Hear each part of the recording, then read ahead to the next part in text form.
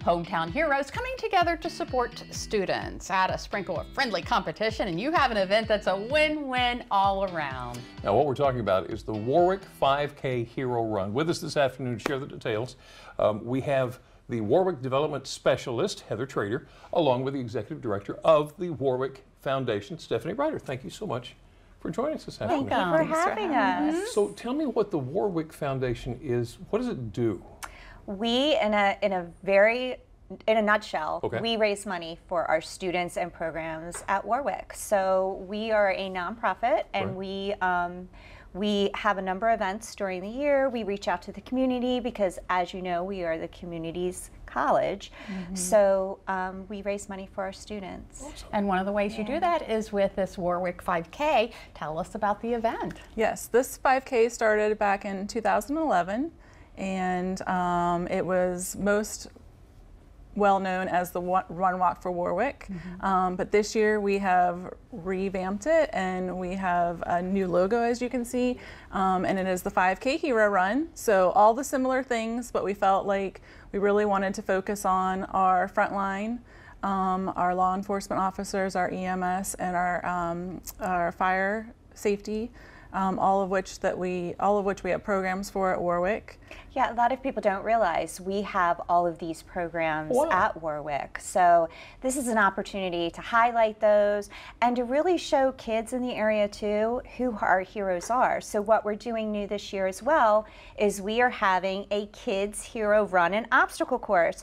So we're hoping, with the help of you all, that we can promote this event and get not only more runners signed up, but get some kids to come out with their families and their loved ones and just participate in a great day. And get the bug, see the hero.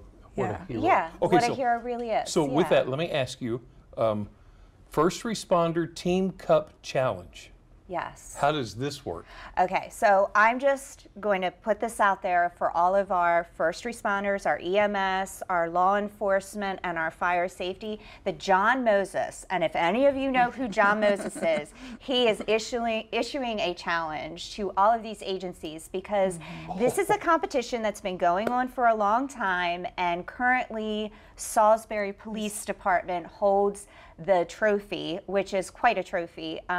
It's competition between the different agencies. They put in teams, they compete against each other, and then they get bragging rights, and they get to take home this trophy for the year. Everybody knows how first responder likes to brag, so this is perfect. But they also like to compete. This has to be fun to watch too, a friendly competition. So they run at the same time as all the other 5K participants, but it's teams of 2 to 3, and their times get added together and divided up by the number of people in their team. And it keeps going back and forth between the Wicomico County Sheriff's Office and Salisbury Police Department, but this year we're inviting all first responders.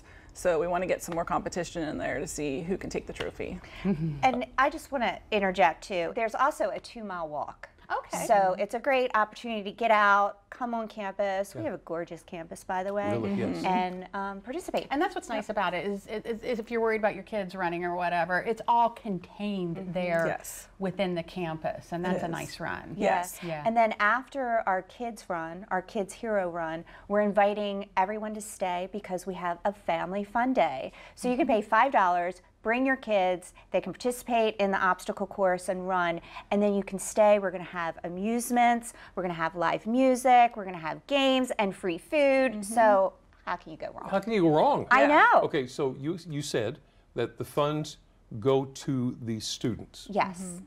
How big is the need there? It's, you know, Jimmy, it's growing too, because what we're finding is not only are we having students who need scholarship support, but they also need more of a holistic support. So they may need help paying a rent or paying a car payment or just a whole myriad of things. Anything that's impeding our students to getting to school and getting their education, the foundation is stepping in and we're trying to help and address those needs. So we're finding our role is expanding, so the need's growing.